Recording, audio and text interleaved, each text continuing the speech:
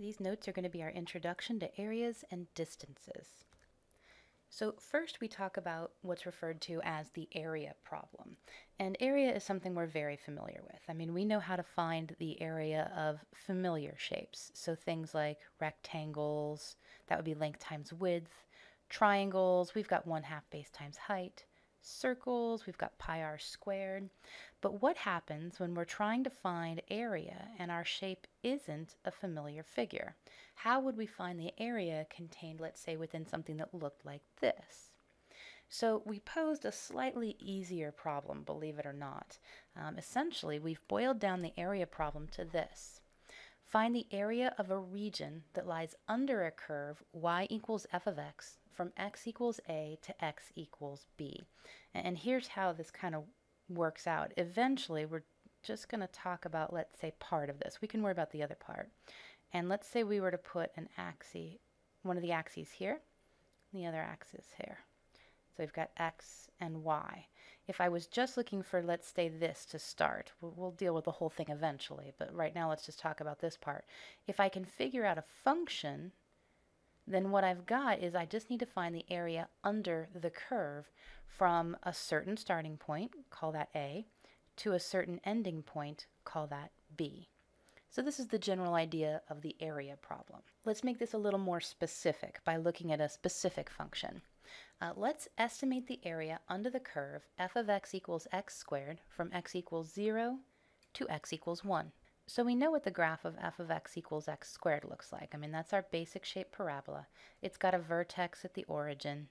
And of course, it's a much bigger graph than this, but I really want to just focus on it from an x value of 0, which is here at 0, 0, to an x value of 1, which makes this point right here, the ordered pair, 1, 1. And I want to try and estimate the area under the curve. Now you got to be a little careful. When we say under the curve, it's a little bit misleading. What we actually mean by that is the area between the curve and the x-axis. Because if you're looking at y equals x squared, or f of x equals x squared, if you were to look for area under it and went below the x-axis, it would just continue on infinitely long. So what we're actually referring to here is the area between f of x equals x squared and the x-axis. So this region right here. So we start off by doing what all good mathematicians do. If you don't know how to approach a problem, try to turn it into something that you do know how to work with. And as I just mentioned, if we could turn this somehow into a familiar shape, we'd be able to use a formula to estimate the area under this curve. So let's start off by taking a look at a rectangle. Okay, so here's one rectangle. And if I instead just found the area of this rectangle, now this is what is referred to as a right endpoint rectangle. And it's called a right endpoint rectangle because notice the right side of this rectangle is sitting on the function. There are other types of rectangles that we'll take a look at in just a little bit. So if we take a look at this one right endpoint rectangle, that's what we refer to as R sub 1, right endpoint rectangles, and only one of them. But before we actually work on the area, I want to clear up some vocabulary that we're going to use, because the drawback to the formula for the area of a rectangle is when you refer to lengths and widths of rectangles, they're kind of interchangeable. I mean, you and I can look at the same rectangle and say, oh, well, I think this is the width and this is the length, and I switch it compared to you. And we want to be very clear about what we're referring to. So when we talk about these rectangles, instead of referring to width and length, we're going to refer to width and height. It makes it a little bit clearer as to which is which. This is the width of a rectangle. This is the height of a rectangle. So when we do that, the formula becomes the area will be equal to the width times the height. So the width of this is going to be 1. The height of this is also 1. Now that's because it sits on this particular function. If this were a different function, we'd get a different height. But its height is also 1. So the area of this rectangle is 1. So if we say that the area under the curve is about the same as the area contained within the rectangle, we're not technically wrong, but that's a pretty bad estimate. I mean, even if I halved this thing, if I cut this rectangle in half, even that would be a better estimate than dealing with the entire rectangle. So it is an estimate, it's just not a particularly good one. All right, well, let's see if we can improve on that then. Instead of using one rectangle to try and estimate the area under the curve, what if we used two instead? And to save you from my rather poor drawings, let's see if I can help us out. Here is a picture of f of x equals x squared. That's the black line. That's our function. It does go from 0, 0 to 1, 1, which is up here. And this is what we refer to as two right endpoint rectangles. Notice each individual rectangle, the right side is sitting on the function. The height of the rectangle is on the function on the right-hand side. If we instead use these to estimate the area under the curve, we'd go about it basically the same way. We need to take the width times the height of each rectangle and add the two together. So this is what we refer to as r sub 2, because we're using two right endpoint rectangles. So for the first one, these widths should be the same. We're going to make sure that we divide this interval starting at 0 and ending at 1 into two equal widths. So each one of those then will be 1/2 long. So for the first rectangle, its width is 1/2. Its height, take a look at this point right here. The height of this rectangle is a y value. The question is, how do I know what the y value is? Well, it depends on the x value. The x value is 1/2, and we plug that into this particular function. Now this function is y equals x squared. So when we plug 1/2 into the function, it becomes 1/2 squared. And yes, that's 1/4, but that's how we're going to figure out that this is the ordered pair 1/2, 1/4, or 1/2 squared. Again, if this were a different function, I'd get a different y value. That's our first rectangle. Our second rectangle, its width is also 1/2, and its height is going to be its x value plugged into the function as well. So again, this is 1, and yes, that's 1, 1, just like we discussed in the last example when we were only using one rectangle. But the reason it's 1, 1 is because it's 1, 1 squared. So when we add those together, we get 1/8 plus 1/2, also known as 5/8. So if we were to use two right endpoint rectangles to estimate the area under the curve, we'd say that this area should be approximately equal to 5/8. And again, it's still not a great estimate, but you know what? It's better than when we only used one rectangle. So if it was better when we used two rectangles instead of one, maybe it would be even better if we used three rectangles instead. So we're going to do the same idea. We're going to talk about r sub 3. These are all right endpoint rectangles. The height is determined by the right side of the rectangle sitting on the function. What would the width be of each one of these rectangles? Well, the length of the entire interval is 1, and we're going to divide it into 3 equal pieces. So each width is going to be 1/3. So for the first rectangle, its area is its width, 1/3, times its height. Well, again, its height is determined by the y value on this point right here. Well, how do you know what the y value is? You plug the x value into the function.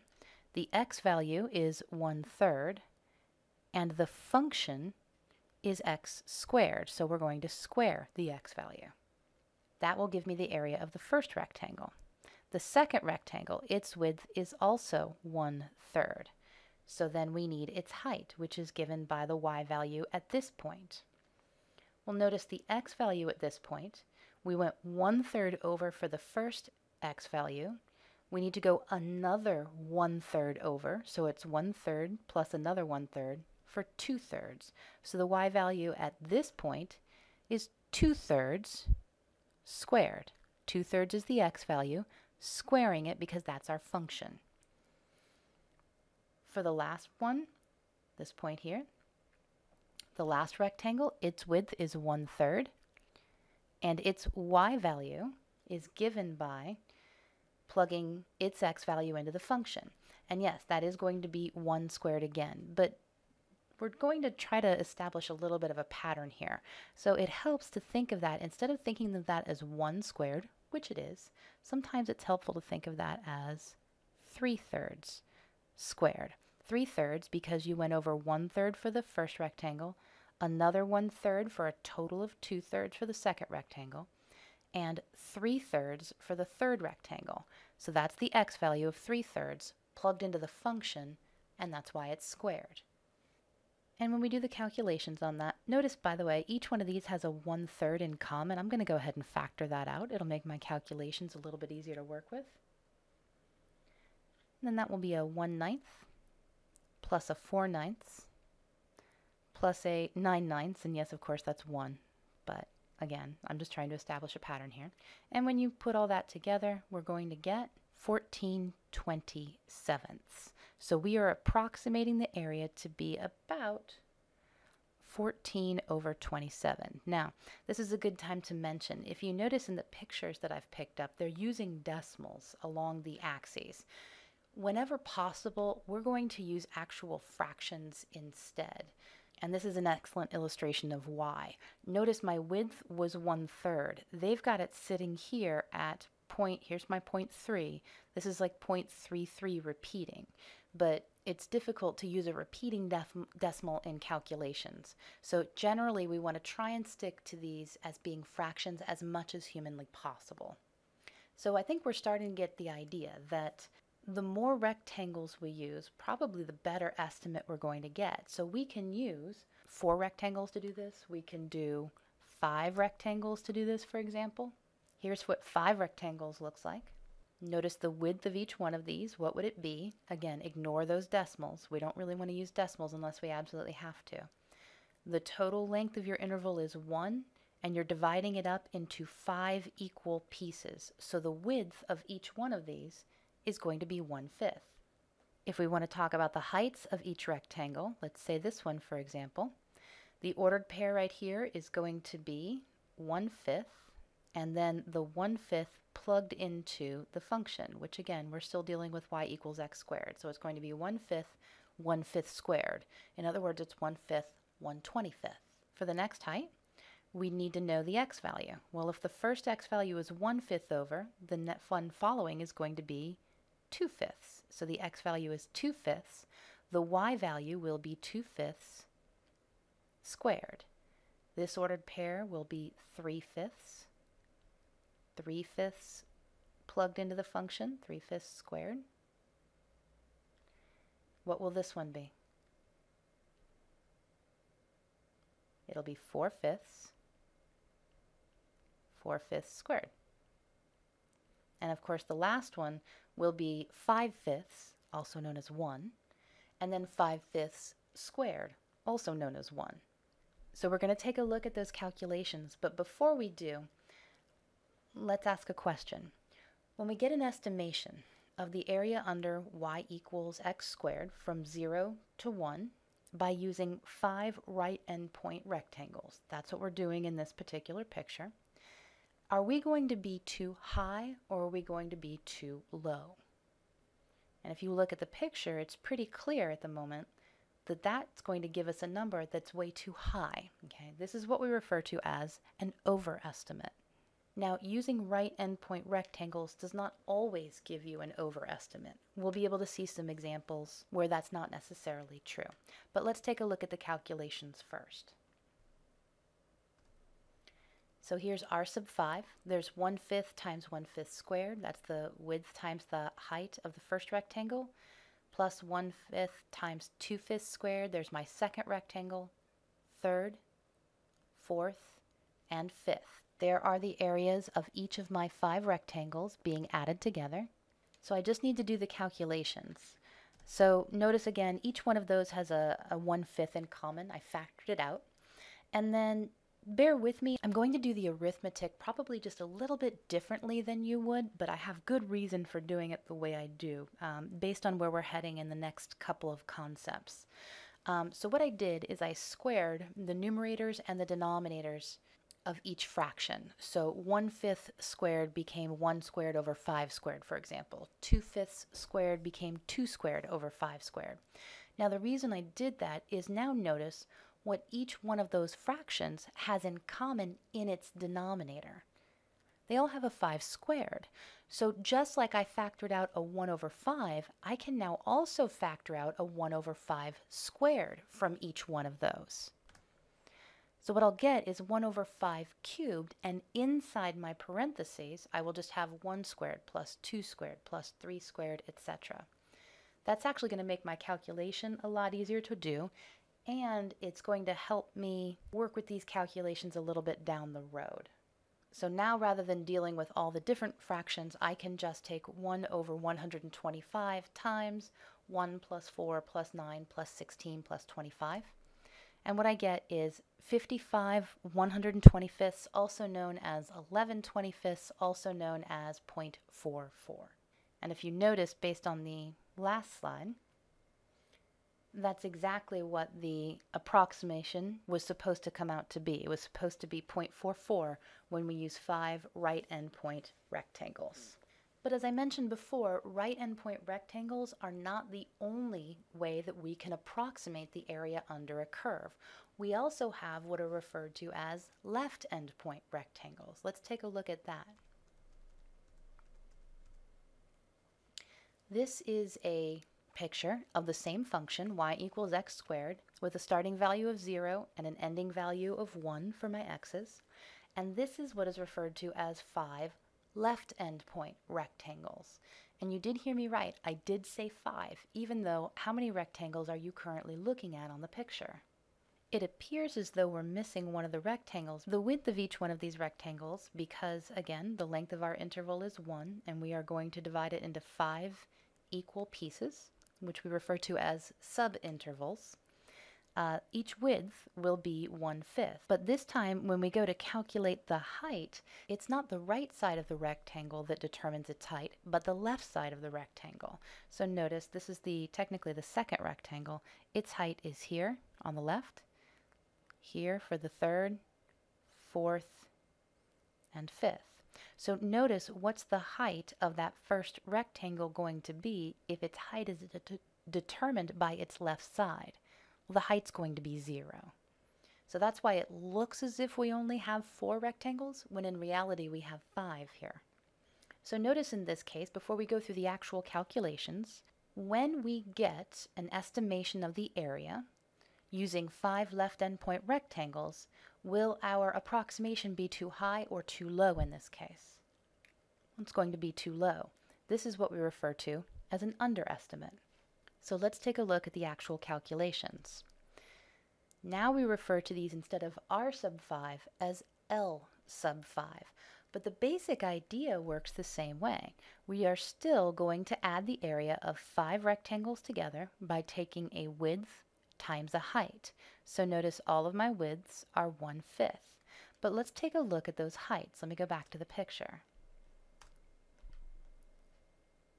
The height for the first rectangle is given by plugging its x value on the left side into the function. Well, the x value on the left side is 0. So the x value is 0, and when you plug 0 into the function, because the function is still f of x equals x squared, you're going to get 0 squared. If you look at the height on this rectangle, its x value is 1 width over, and since there are 5 rectangles, that's 1/5 over. And then its height is given by plugging 1/5 into the function, so 1/5 squared. For this one, what x value are you going to plug into the function to get the x value for the third rectangle? You're going to plug in 2/5. So the ordered pair here is 2/5, and the y value will be given by 2/5 squared. This one, that is 1, 2, 3/5 over. So this is 3/5, 3/5 squared. This one is 4/5, 4/5 squared. Notice we aren't going to be using the 5/5 because that is not a height of one of our rectangles. This last rectangle, the fifth one, its height is given by its left side, which is found by taking 4/5 and plugging it into the function. So all of those are in our calculations. So there are all our widths, 1/5, all of our heights, 0/5 squared, 1/5 squared, 2/5 squared, etc. And I'm going to simplify it in a very similar manner as I did with the r sub 5. First, I'm going to factor out the 1/5 and square the numerators and denominators separately. This allows me to recognize that each denominator contains a 5 squared. So when I factor it out, I get a 1/5 cubed on the outside, and inside I have 0 squared plus 1 squared plus 2 squared, etc. So that when I'm done with that calculation, I end up with 6/25. Now the reason I put it in decimal form was to show that it matches the approximate area shown on the graph in the previous slide. So that's an example of some of the calculations we could go through to get these estimations, but I also want to kind of keep an eye on the big picture here. What we've done basically is said that the actual area should be somewhere between 0.24 and 0.44. Remember, 0.24 was our underestimate and 0.44 was our overestimate, so the true area should be somewhere in between those two numbers. We also saw that we got a better approximation by using, say, 5 rectangles than 1. So the general idea is if we used more rectangles, we could get an even better approximation. So how many does that mean we should use? Should we use 10? Should we use 100? Should we use 1,000,000? Well, eventually what we'd really like to do is use infinitely many rectangles. In other words, this is how we write that in math notation, we'd like to take the limit as n approaches infinity on r sub n. Remember, r sub n, that's our right endpoint rectangles. We're using n of them, but we'd like to let n approach infinity. Or, using left endpoint rectangles, using n of them, and letting n go to infinity. This is where we'd like to aim eventually. The idea being, if we used infinitely many rectangles, we should be able to get an exact area rather than an approximation. Now the question is, does it matter which one? I mean, if we're going to get an exact area by letting n go to infinity, does it matter if we start with the right endpoint rectangles and let those go to infinity, or start with the left endpoint rectangles and let those go to infinity? So before we answer that, let's do this a little bit more generally. Everything we have done has been specific to the function f of x equals x squared from an x value of 0 to an x value of 1. Let's try and generalize this just a little bit more.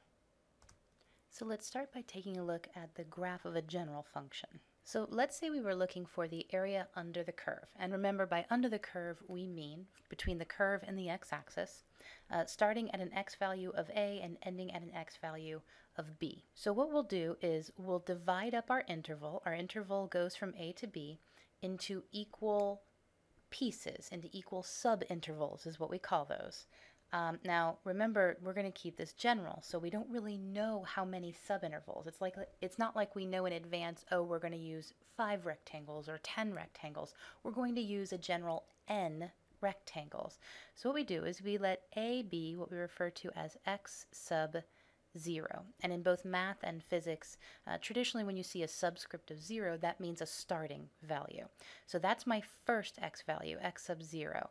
The endpoint of the first subinterval, that'll be x sub 1. The next one will be x sub 2, x sub 3, etc. And we keep going. And then we refer to b as x sub n, n being the number of rectangles. So let's say for argument's sake I had divided this into 4 rectangles. Obviously the division isn't even, but this would be my first rectangle from here to here, second rectangle from here to here, third rectangle from here to here, and the fourth one would be here.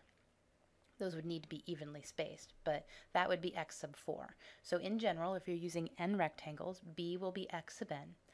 And then somewhere in here, we're going to start referring to x sub I and x sub I minus 1. Okay. Now there's a big difference between x sub I and x sub n, even though they look like they're kind of the same thing. They're not. X sub n is always the x value on the right end of your interval, always. X sub I is supposed to represent a general x value in here.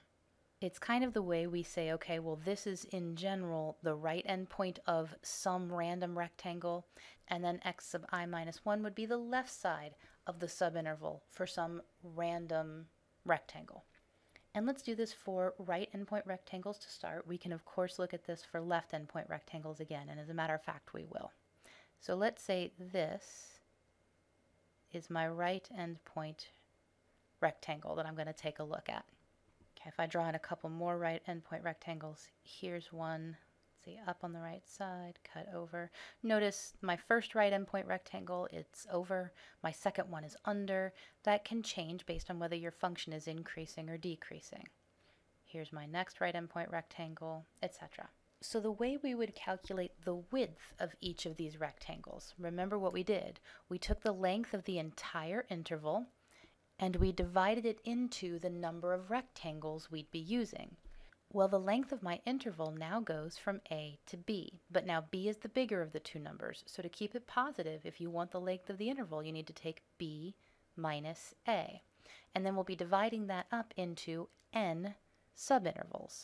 So the width, which we refer to as delta x, that means change in x, that's the width, is found by taking b minus a, that's the length of your interval, and dividing it into n rectangles or n subintervals.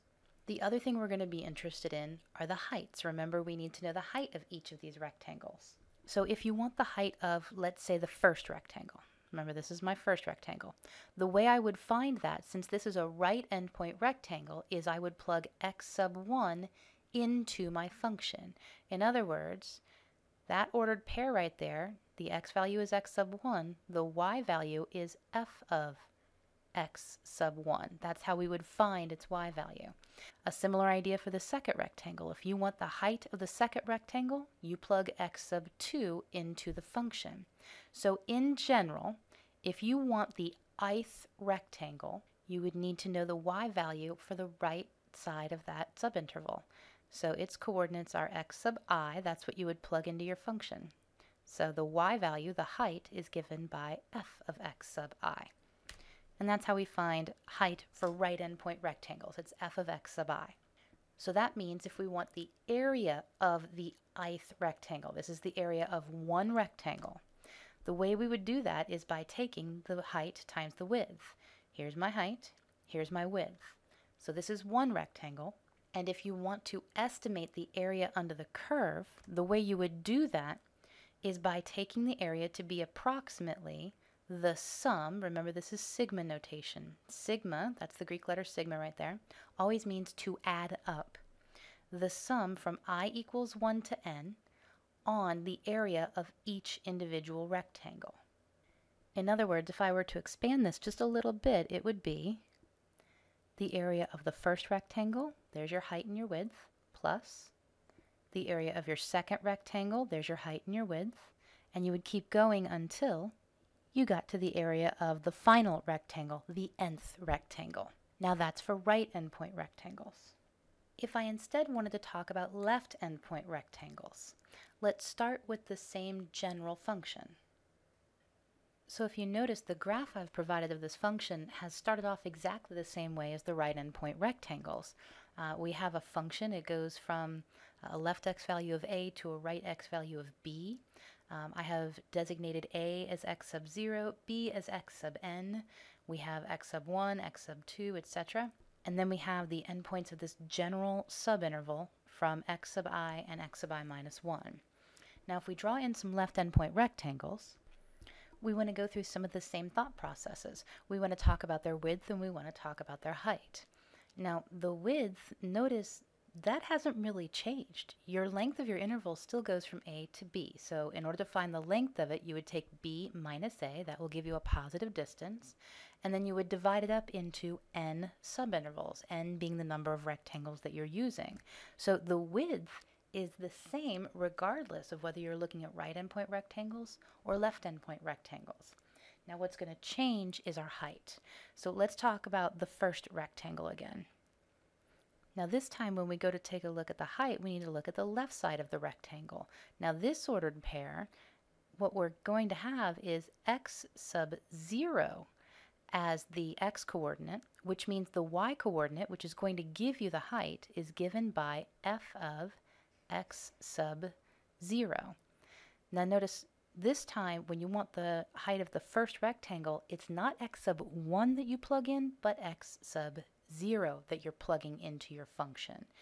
If we look at the second rectangle, which x value would we plug in to find the height of the second rectangle?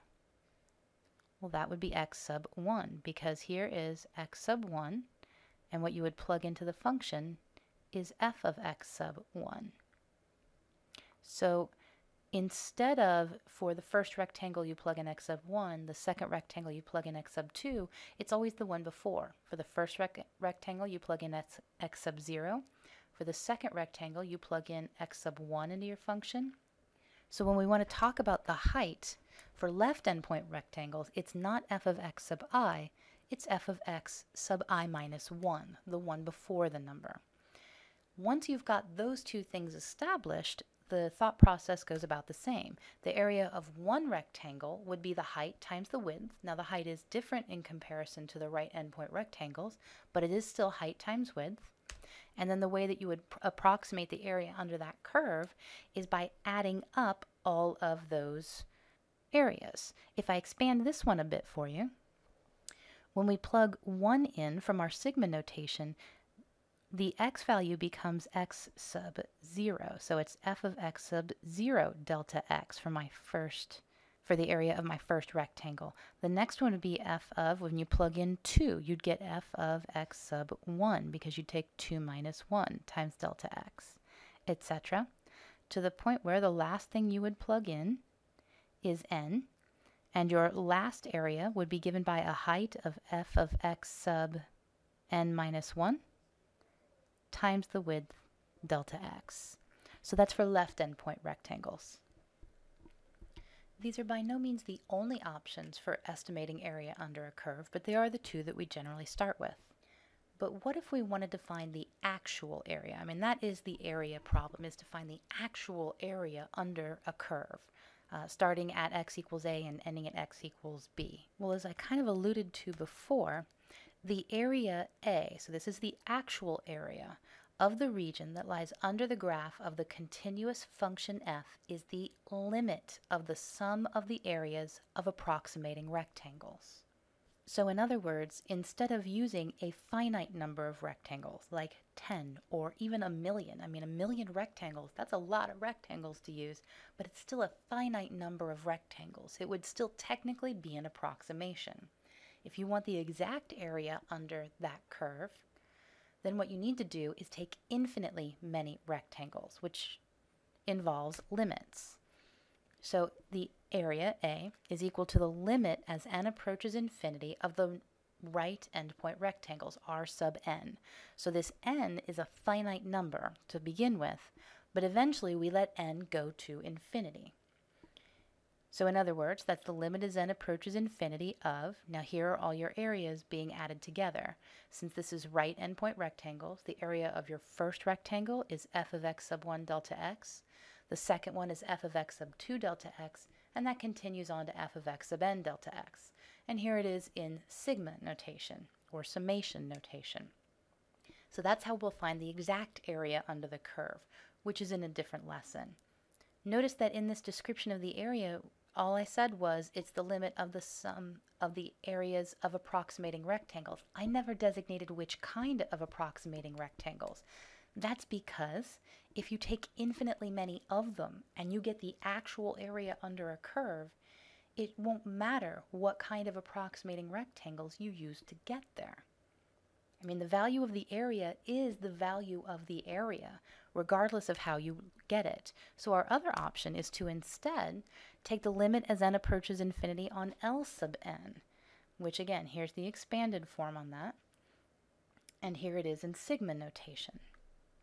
So don't get me wrong, when you're talking about a finite number of rectangles, meaning you're approximating the area, there is a big difference between right endpoint rectangles and left endpoint rectangles.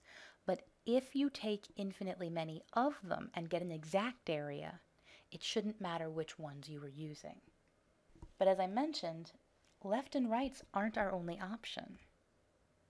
You can use any other approximating rectangles. I mean, if you really felt like it, you could take x values that were always, I don't know, a third of the way in between the two x values in every subinterval.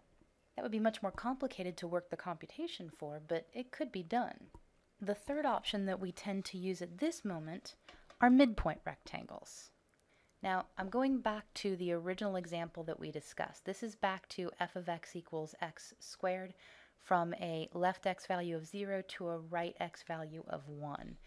And let's say I wanted to now take a look at what we're going to refer to as m sub 5.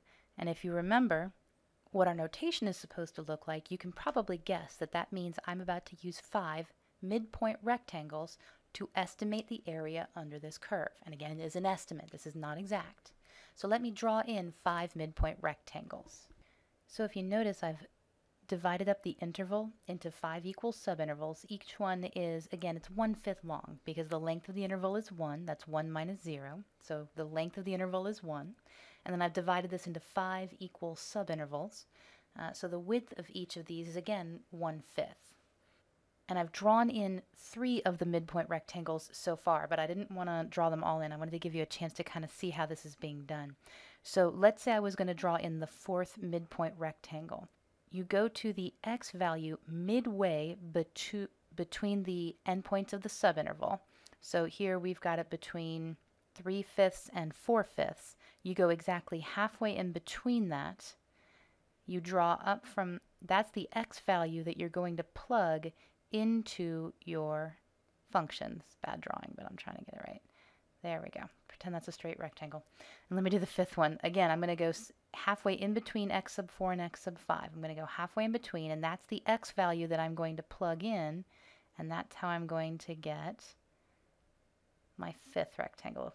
Pardon my poor drawing skills. But that's the basics of how we'll draw those in, just to get an idea of where we're going to come up with our numbers. So for m sub 5, we're going to use the same basic idea. I need a width times a height. The widths are all going to be 1/5. So honestly, I'm just going to leave that out here at the moment because each one of these heights will be multiplied times a width of 1/5. So what I really need to do is figure out, well, what's the x value halfway in between x sub 0 and x sub 1? Now, because these are decimals, you're going to be able to pick that up pretty quickly, but let's pretend for a second it's not slightly obvious. What you're going to need to do is basically take the average of the x values. So what's halfway in between 0 and 1/5? I would take 1/5 plus 0 and divide it by 2, which is 1/5 divided by 2, also known as 1/10. If I wanted to know what's the midpoint between x sub 1 and x sub 2. Remember, x sub 1 is sitting at 1/5, x sub 2 is sitting at 2/5. I would take 1/5 plus 2/5 and divide by 2. I would literally take their average. So that's 3/5 divided by 2, also known as 3/10. So that's how I'm going to get the x values that I'm plugging into my function. So when I plug 1/10 into the function, remember this is still f of x equals x squared. That's why I'm going to square it. I'm going to take, my height is going to be given by 1/10 squared for the first rectangle. The second rectangle, my height is given by 3/10 squared. The next one will be 5/10 squared. Yes, that's going to be 1/2. 7/10 squared. And finally 9/10 squared. And that's how I'm going to get the approximation of the area. So m sub 5, if we kind of follow the same pattern we did with the calculations for lefts and rights, if you square the numerators and denominators separately, so for example, this first one will be 1 squared over 10 squared, which is 100. 3 squared over 100, 5 squared over 100. I'm going to pull out the 100. So it becomes 1 over 500 times 1 squared plus 3 squared plus 5 squared plus 7 squared plus 9 squared. Okay. And when you get done with that calculation, we come up with 33/100ths. So again, that is yet another way to approximate the area. So the area under that curve is approximately 33/100ths. So there's another type of approximating rectangle. We are not limited to lefts, rights. Heck, we're not even limited to left, right, and mid. We can also take a look at what's referred to as an upper sum. And again, this is still an estimate. This is not an exact area. This is an estimation. An upper sum is actually a combination of left endpoint rectangles and right endpoint rectangles, where you always choose the rectangle that is the overestimate in any given subinterval. So this is a picture of an upper sum, and let me just give you an example. Let's say I was looking at this subinterval right here. Notice this is a right endpoint rectangle, and that's the one that they're choosing to use for this particular estimation. If you look at, for the same endpoints of your subinterval, if you look at the left endpoint rectangle that would have been drawn for this, you draw up from the left side and cut over. Notice in this case, the left endpoint rectangle was under and the right endpoint rectangle was over. That's why they chose to use the right endpoint rectangle for that subinterval. Take a look at this one. Same thing. If I draw in the left endpoint rectangle, it's only going to go up to here. Notice it's under. So that's why they chose to use right endpoint rectangles for all of these subintervals. But notice as soon as you switch off to this subinterval, this is currently the left endpoint rectangle. That's the one that's been chosen to use in the upper sum. Because look at what happens if you draw the right endpoint rectangle for this. It only goes to here. Notice in this particular subinterval, it's the right endpoint rectangle that's the underestimate, so they use the left endpoint instead. So an upper sum always chooses in any given subinterval the rectangle that is the overestimate, as opposed to a lower sum. A lower sum in any subinterval will always choose the rectangle that is the underestimate. But it doesn't have to be just lefts or just rights. Notice all of these are left endpoint rectangles. These two are right endpoint rectangles. So you'll have to make a judgment call inside each subinterval. So that's the basic introduction to the area problem. Now to go hand in hand with that, we also want to talk about what's called the distance problem. Now the distance problem says the following.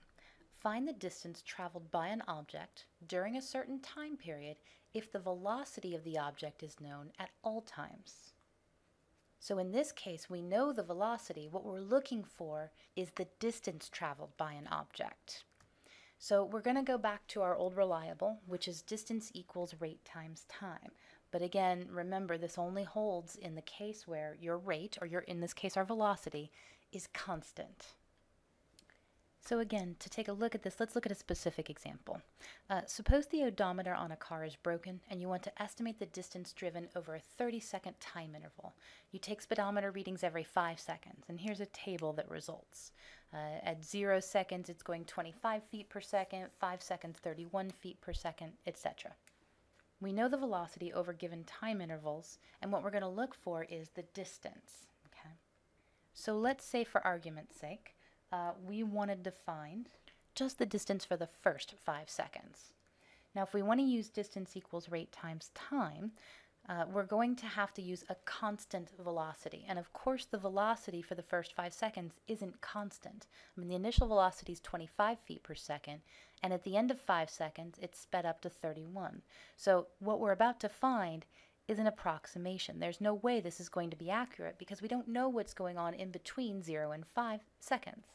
So let's say, for argument's sake, we assume for those 5 seconds that the velocity is a constant 31 feet per second. Well, in that case, the distance would be the rate, which is 31, times the time, which is 5. It would be 155, and then make sure we watch the label on this. This is measured in feet, so 155 feet. So that's an approximation of how far this has traveled for the first 5 seconds. So that's the general idea. That's for 5 seconds. If we want to do the whole 30 seconds, what we would want to do is go ahead and repeat this for every single interval. So for the first 5 seconds, we've got it. We're going to assume 31 feet per second times 5 seconds. So then for the next time interval, if we're going to go big or go home, let's go ahead and assume between 5 seconds and 10 seconds that our object is traveling 35 feet per second. So that's a rate of 35 times a time of 5. For the next one, let's assume 43 times 5 seconds. For the next one, 47 times 5 seconds. For the next one, 46 times 5 seconds. And finally, 41 times 5 seconds. And notice that is 5, 10, 15, 20, 25, 30 seconds.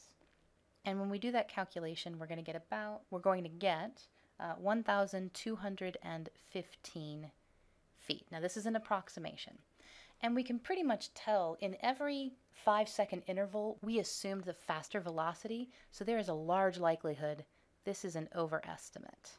So if that's an overestimate, maybe we could also go ahead and say, okay, well, if I want to approximate it again, I can say over that first 5 seconds that the velocity was instead a constant 25 feet per second times 5 seconds. For the interval between 5 seconds and 10, assume 31 feet per second. Between 10 and 15, assume 35, rate times time. For the next one, 43 times 5 seconds, 47 times 5 seconds, and 46 times 5 seconds. And notice that gives me all 30 seconds. 5, 10, 15, 20, 25, 30. And when you do this calculation, you're going to get 1,135 feet. And again, in each one of those intervals, I pretty much assumed a rate that was a little too slow. So chances are this is actually an underestimate. So what we're starting to see is a distinct relationship between the area problem and the distance problem. Notice I have to assume constant velocity in order to make this work, and that my intervals, my time intervals, are constant. Well, let me throw this on a graph real quick. So believe it or not, this is actually the graph of the function. I know the points aren't connected, but they don't have to be for this to be the graph of a function. And what we did when we estimated this distance, notice we took 25 times 5. We assumed between 0 seconds and 5 seconds a constant velocity. And remember, on a graph, what constant looks like. Constant looks like this. It's a horizontal line. And then we multiplied that times 25. Well, notice if I draw in a rectangle, what's the height of it? It's 25. Essentially what we did was we took the area of that rectangle. Between 5 and 10, we assumed a constant velocity of 31 feet per second, and then we multiplied that times 5. So again, if you draw on this rectangle, you're going to see 5 times 31. And notice these happen to be left endpoint rectangles. If I were to connect these, which technically they're not connected, but just for kind of visual sake, if I were to connect these, those are left endpoint rectangles, as opposed to in that first interval when we assumed the constant of 31 and then multiplied it times 5. This was the rectangle we were looking at. Notice in that first subinterval, that's a right endpoint rectangle. So the first estimate we did right endpoint rectangles, and in this one, we did left endpoint rectangles. So it turns out the area problem and the distance problem are really closely related. As a matter of fact, remember this. This is the area problem that we just got done discussing. This is the estimate of the area under the curve by taking the area of each individual rectangle and adding them all together. But it's an estimation because it's a finite number of rectangles, as opposed to the exact area, which can be found by either taking the limit as n approaches infinity on that sum, or I could have just as easily put in left endpoint rectangles in here as well. I just happened to put in the right endpoint rectangles. So this is the difference between an estimate of the area under a curve and the exact area under a curve. That was the area problem. The distance problem is really the exact same thing, the only difference being instead of inputting x values, meaning x coordinates of a function, this function actually means something. The inputs are now time, and the function is a velocity function. It's how fast it's going at a given time. But if you take the time interval times some kind of constant velocity over that time interval, and you add all of those together, you're going to get an approximation of the distance traveled. And sure enough, if you want the actual distance, the way you're going to do that is by taking the limit as n goes to infinity of that estimation. So these are actually the same problem. The only difference is x and f of x versus t and a velocity function. And that's our distance problem.